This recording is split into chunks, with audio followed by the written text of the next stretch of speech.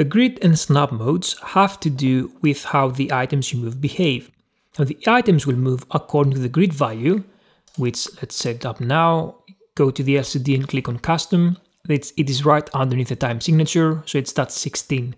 So they move according to our division and the snap mode. Let's start with the division. So the division forms the basis of the grid, and it determines the length and placement operations for certain actions, such as moving a region or editing, and we will have a look at all these actions in a bit.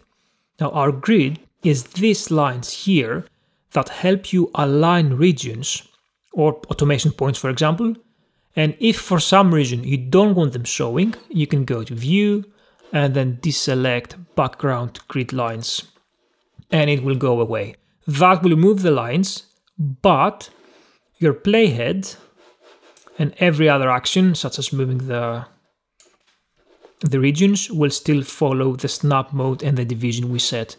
Okay, let's go back. Okay, so as you can see, my time signature is 4-4, and my division by default is set to a 16th node. Now, its number on the ruler is 1 bar of 4-4, and its line is a quarter node. So if I zoom in further, you can see that more lines are added.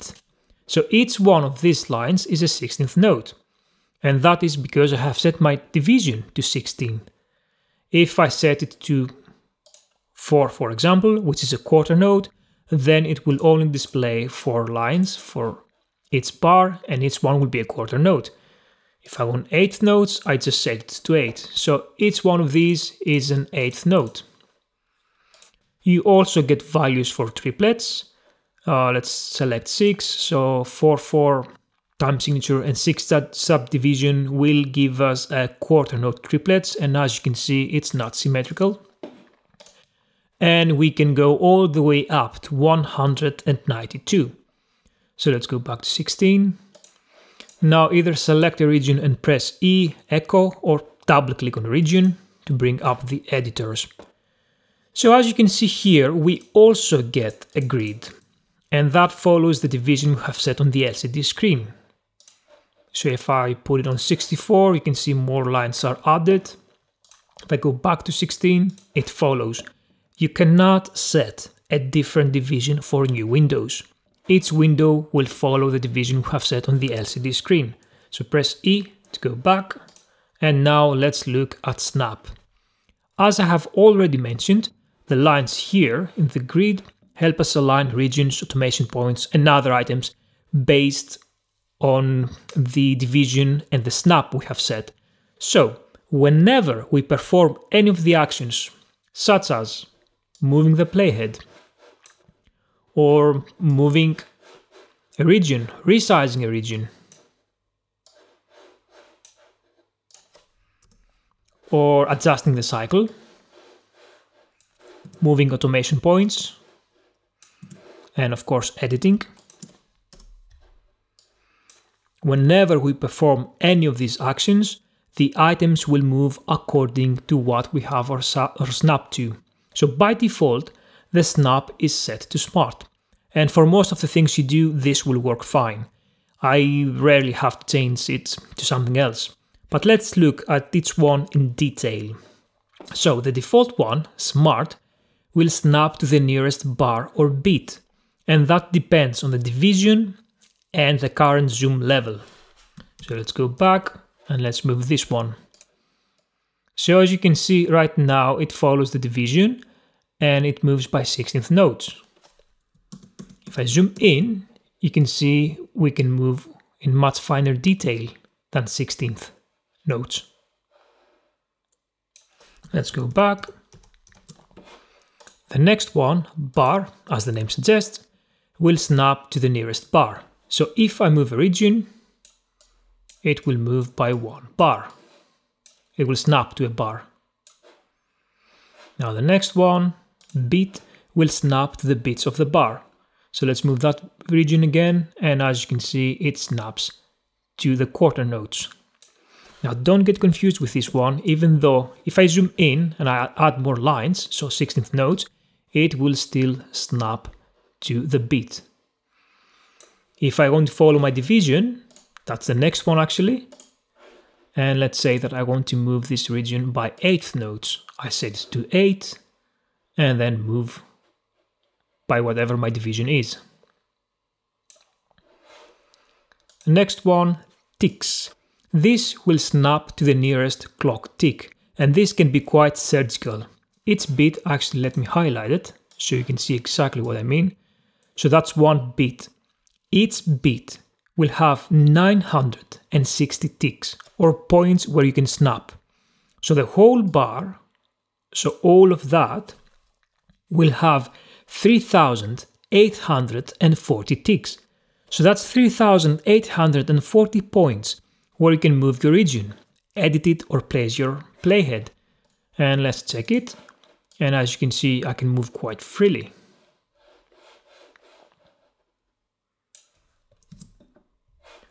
Now the next two options, frames and quarter frames, are great when you're working with moving image. So if you import a video and you want your playhead to snap to the exact frame on the video, and that will happen more often than you think, these are the snap modes to use. Very helpful for media composers. And lastly, samples.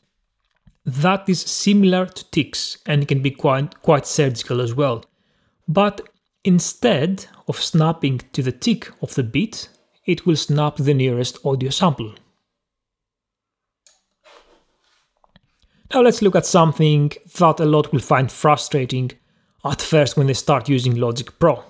So if I open the snap menu, you can see that we have the options snap regions to absolute value and snap regions to relative value.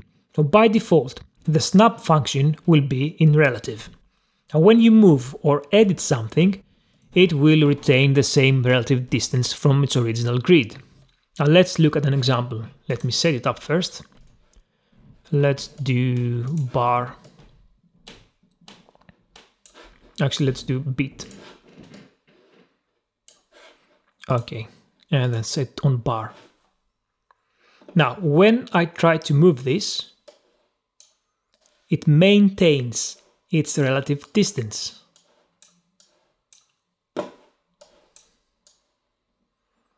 So as you can see, it was on the last beat of the bar. If I move it by 1 bar, it will snap to the last beat of the next bar. And that's quite helpful. Let's say you are recording a guitar, for example, and you start from the last beat of the previous bar. And if you copy it, it will snap exactly where you want it and it won't mess up the timing. Now, if you want to be absolutely dead on the grid and not maintain the relative distance, then you can select the other option, snap regions to absolute value.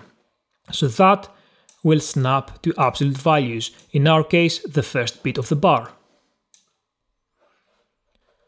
Now the rest of the options here, let's go back. The rest of the options, this we will have a look at the editing video, and this we will have a look at the automation video. The last thing I want us to take a look is how to override the snap and move freely. So when I put my mouse on the snap area, you can see that this on-off button appears. So if I switch it off, I can freely move the regions. I suggest that you always leave this on, never turn it off, as long as you're working with something musical, and simply use the shortcuts to temporarily deactivate the snap. So there are two ways of doing that. Let's go back, for example, to division. So the first way is to hold down Control and drag the item. Now, something very important, you select the region first by clicking on it and holding the click, and then you press hold and hold Control. And now I can move freely. If you press Control first and then click, that's simply a right click and it will bring up the options. It can be quite annoying at first. Now, but as you can see here, there, I did it again. So right now, it does move freely, but it's still going relative to my division. If I zoom in, I can move with finer detail.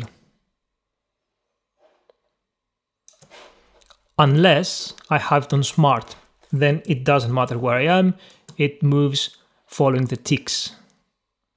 Another method that works on any snap mode, let's choose bar for example, which is the most obvious one, is to hold Ctrl Shift. So I choose it, I hold Shift and Control, and then I can move it freely. Now in wider zoom levels, our edit will snap to ticks, and at higher zoom levels, our editing will snap to samples.